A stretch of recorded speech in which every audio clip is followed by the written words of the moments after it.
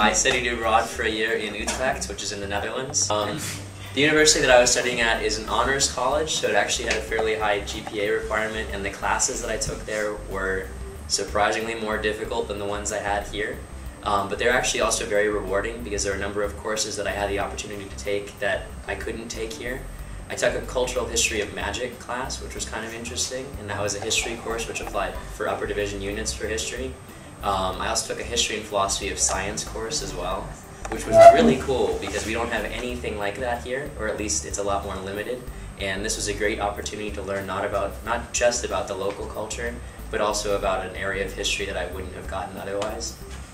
Additionally, we had similar experiences where we'd learn about something in the class and then go out and see it in the real world. So I finished my art requirement while I was there by going to all these amazing Dutch museums in Amsterdam and Haarlem and all of these crazy places throughout the country. And the cool thing is there's also a really nice train system there, so it's easy enough getting absolutely everywhere. And also everyone there uses bikes, so not too different from UCSB.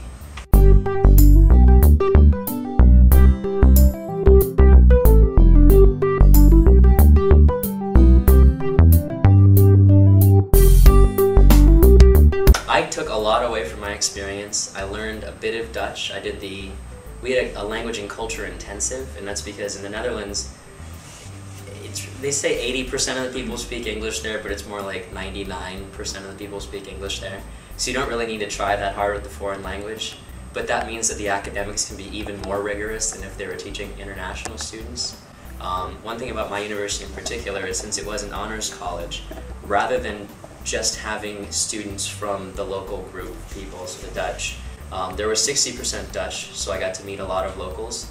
But at the same time, the other 40% were international students like myself, and a lot of them were from the EU, but some of them were from other places in the world as well. So we had a number of international students who were there on exchange or just studying full-time.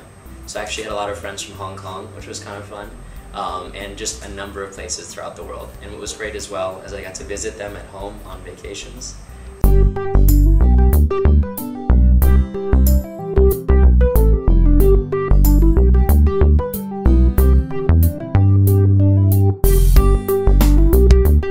Also, the city that I lived in, if you guys know anything about the Carolingian Empire, it was the northernmost part of Charlemagne's empire, which is pretty cool from a historical perspective. Also, we had the tallest tower in the country, which was built in the 1300s, which was really cool. So just being steeped in the history of another culture, especially as history majors, is an amazing opportunity that you really don't get if you stay here.